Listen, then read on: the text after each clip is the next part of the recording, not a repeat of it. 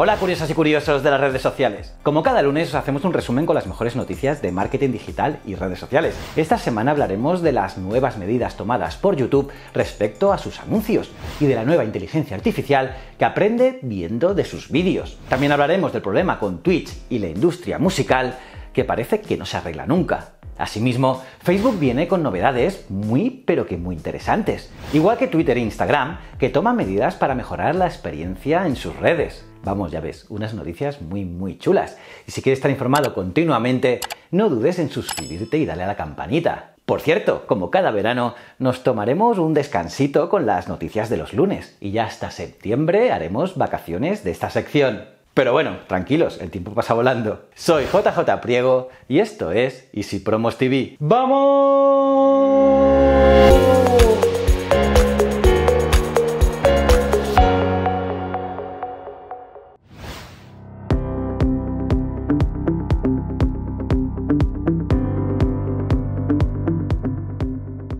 Estas son las mejores noticias de la semana. ¡Empecemos!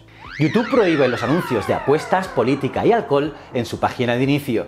Así es, el portal de vídeos de Google ha prohibido los anuncios relacionados con ello, ¿no? Con el alcohol, las apuestas, la política y los medicamentos en la cabecera de la plataforma. La cabecera está ubicada en la parte superior de su página. Esto no quiere decir que no se puedan anunciar en ninguna otra parte, lo que es raro, pero el mejor espacio, el de la cabecera, no estará disponible para este tipo de anuncios. También aseguran que los anuncios serán revisados caso por caso para garantizar que los usuarios tengan la mejor experiencia posible en la plataforma. La crisis del copyright en Twitch puede seguir empeorando. Seguimos con la lucha de la plataforma de Amazon y la National Music Publisher Association, pues la NMPA se mantiene firme contra el uso de la música con copyright por parte de streamers sin que paguen. David Israelity, el presidente de la NMPA, asegura que Twitch le debería permitir a los usuarios usar música licenciada y a los creadores de esta ser compensados debidamente. Pero Amazon se niega a pagar. Este pleito viene desde mayo del año pasado, cuando las discográficas empezaron a presionar para que la plataforma pagara los derechos de la música, y a día de hoy todavía no han llegado a ningún acuerdo. Próximamente en Twitter podrás ocultar menciones en conversaciones. Seguro que más de una vez nos hemos encontrado metidos en una conversación por Twitter en la que ya no queremos estar. Y siguen llegando las notificaciones para perturbarnos nuestra tranquilidad. Pues ahora eso se podrá arreglar, ya que Twitter contempla la posibilidad de eliminar las menciones de una conversación y evitar que otros usuarios te mencionen en esta. Según nos cuentan, podrías bloquear las menciones durante un número determinado de días y desvincularte de conversaciones o hilos por completo. Aunque apenas son pruebas preliminares, esta opción haría maravillas por la paz mental de más de uno. Esta inteligencia artificial fue entrenada con millones de vídeos de YouTube. Los investigadores de la Universidad de Washington y el Instituto Allen de Inteligencia Artificial entrenaron a un sistema para entender lo que sucede en los vídeos. Sí, pareciera algo fácil para uno, pero para la inteligencia artificial eso es un reto mayúsculo, gigantesco, ya que es entender lo que sucede en un vídeo, aunque carezca de contexto, ya que solo pueden interpretar datos y patrones. Así que los investigadores crearon a Merlot, un modelo que entrenaron viendo millones de vídeos de YouTube para que aprendiera a contextualizar lo que sucede. Y ojo, lo ha logrado con un 80% de precisión. Y aunque en este caso Merlot tiene ciertas limitaciones porque los vídeos seleccionados no son aleatorios y podrían causar un sesgo en la inteligencia artificial, los avances que se han hecho son increíbles.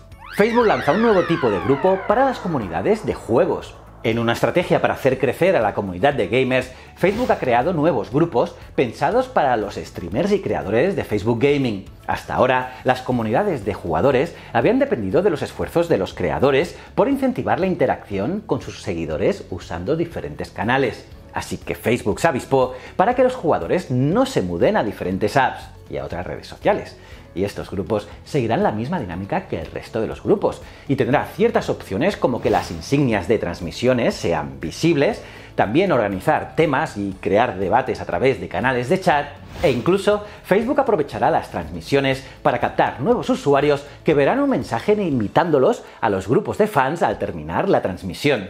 Cuestión de géneros, Instagram y TikTok triunfan más entre las mujeres y YouTube entre los hombres. Desde hace mucho ya sabíamos que las redes sociales tenían públicos distintos de acuerdo a la edad. Facebook con el tiempo dejó de ser la red preferida de los jóvenes, que se mudaron a Instagram, donde la audiencia dominante va de los 25 años a los 34 años. Y luego a TikTok, que acapara a las personas entre 18 y 24 años. Pero según estudios recientes realizados por Hyper Auditor, también podríamos encontrar diferencias según el género de la persona. Nos encontramos que con Instagram es más exitoso entre las mujeres, que representan el 53,6% de los perfiles, al igual que TikTok, donde las mujeres son el 56,8% de los usuarios. Sin embargo, los hombres son mayoría en YouTube, donde representan un 56,6% de todos los usuarios. Y todo esto es muy importante para los que trabajamos en marketing y publicidad. Instagram se integra con Zendesk para mejorar la atención al cliente. La relación con los clientes está cambiando y cada vez es más interactiva, instantánea y personalizada. Por eso, a partir de ahora, si tienes entre 10.000 y 100.000 seguidores,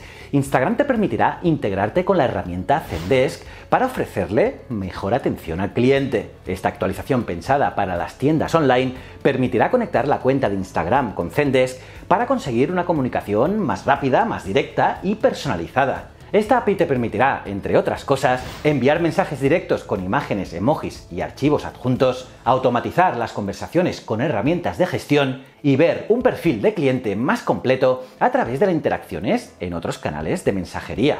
Facebook e Instagram dicen adiós a los me gusta. Así se desactiva esta función.